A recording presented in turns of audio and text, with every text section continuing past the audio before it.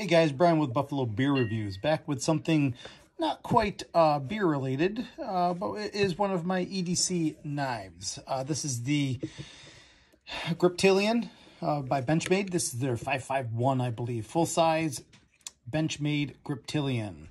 This is my second version of this knife. My first one I got was the olive drab with the black coated S30V, same shape blade, same drop point, sort of S30V steel. I'm not going to really get into very much on this knife today, although I will say if I had to choose a knife to go about a year without leaving my pocket, this Griptillian seems to be on the very short list of contenders for me to do that. When I initially bought this knife, what really attracted me was, I think, something other than the black blade.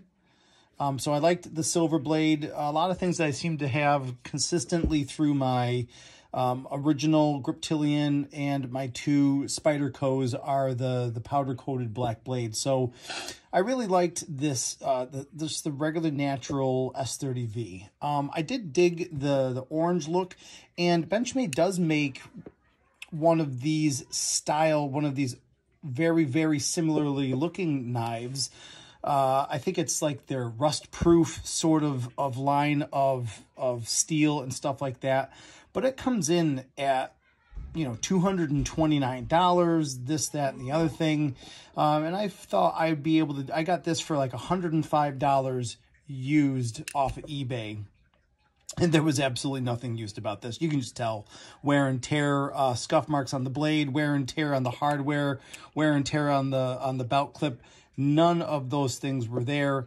I'm calling it a new to like new purchase. But what I didn't like about this when I initially first bought it was orange handle, silver blade, and a silver access lock, right? And then everything else was black on it. So I had a black pivot screw, black screws in the body, black flat pivot on this side, and everything else was black. And you can kind of see I've got the original hardware from it. I did end up buying just a set of titanium screws for it. You can kind of did buy a set of titanium screws for it, and even that alone really did clean up the whole kind of aesthetic of the knife. So silver thumb stud, the thumb stud and the axis lock match, the pivot screws, the body screws, and my my belt. I already kind of off camera loosened up the belt clip screws because they were a little beat up and I didn't want to get the struggle on to film. Full disclosure. So I thought, you know, what would further clean up the look of this? I got a silver deep carry clip to install on this thing. You can kind of see how much farther that belt clip is going to allow to kind of sit in the pocket, how far down, how much more of a deep carry that's going to be. Thought it was cool. It's got a nice sort of understated Benchmade logo right on there as well, and it came with, where's the other one? It came with two screws. Obviously this third one that would have been in the middle is blocked by the actual pocket clip. I thought it would be an overall upgrade in aesthetic, and then I can focus my attention on finding that silver flat pivot piece. Unfortunately for me, the little titanium screw set that I bought off of whether it was eBay or Etsy, it did not have the flat pivot screw, which was I was annoyed by. I'll see what I can do. Whether I get, I'm definitely probably just going to keep with the titanium look, and that'll be that. But of course, it's, you know, of course, it's going to set me back probably $15 just for the pivot screws. Blue Loctite for when we are finishing up, and let's get this thing disassembled. For all the people in Twitterverse or YouTubeville, I'm super sorry. I don't know what Torque's size this is. I just don't. Sorry. But it does make life super easy to when you have it a little already primed. You know what I mean? bad, not bad, not bad. There you go. I don't even know if I'm going to keep these. We'll see. I'll probably keep it for about a week. I'm just going to clean this up real quick off camera, just to make sure I don't have any weird buildup underneath that. Yeah, and it looks fine, right?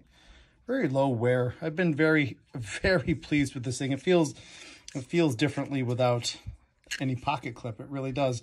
But the action on this thing, I already taken the pivot screw out and cleaned and did some little lubricating in there.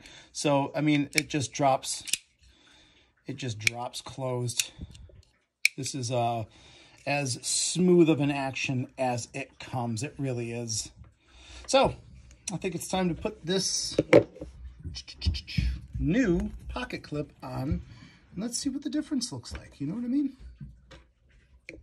Let's see if I can put these on while trying to make it look appealing on the video. A little bit of Loctite.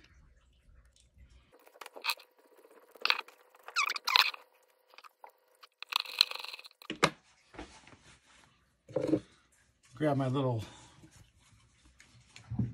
rag, make sure there's no Loctite on it. Oh man, I just put it in my pocket. All right, cool. It feels really good in the pocket. There's no wiggle room in this belt clip, but I'm just gonna give it one more little turn. One more little turn for good luck. It didn't really move at all. This is a must. There you go. I mean, how long did that whole project take? Not very long at all. And I think it just, again, it just helps clean up the overall aesthetic. You don't have 3 different colors going on. Now I only have 3 different colors going on. I'm just messing with you. This is, that's soon to be changed out. That's just one of those, it's a domestic part, so I don't have to wait for it to come over from China and X, Y, and Z. So I wanted to get this one up and going first. That was the biggest sort of hurdle, I think, to getting this all cleaned up. I hope you guys enjoyed a little look at my Griptillian 551 and what I've done to it over the last couple of weeks. I appreciate the clicks and the watches, guys. You know that. And I will see you guys in the next one. Cheers.